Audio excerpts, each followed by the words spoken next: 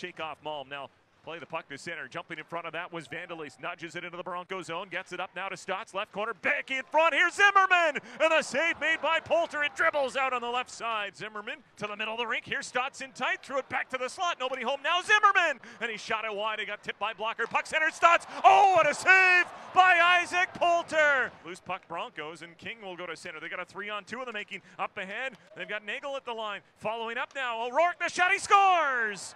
Ethan O'Rourke. His first goal of the season, and the Swift Current Broncos have broken the stalemate. Calgary into the offensive zone here. Stotts tried to shoot a puck. It rolled over his blade. Broncos get it back with a 1-0 lead. Clear to the line. Kept in by Malm. Slap shot. Tip scores! Riley Stotts, the former Broncos, tied the game for Calgary. It's 1-1. Kiviniemi plays it over to the near side. Hustling onto it is Nagel.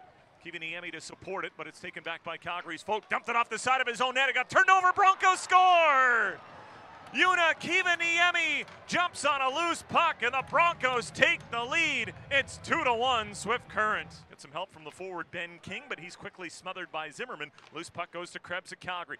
He'll keep it in at the blue line. Krebs across to Zamula. He's got room to bring it down. Slap shot. Scores!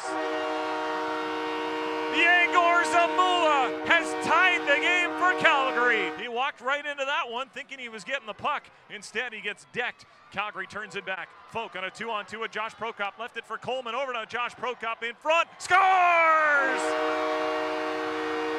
It sneaks in off a defender. Calgary leads with 22.3 seconds to go. Sweet victory for the Calgary Hitmen.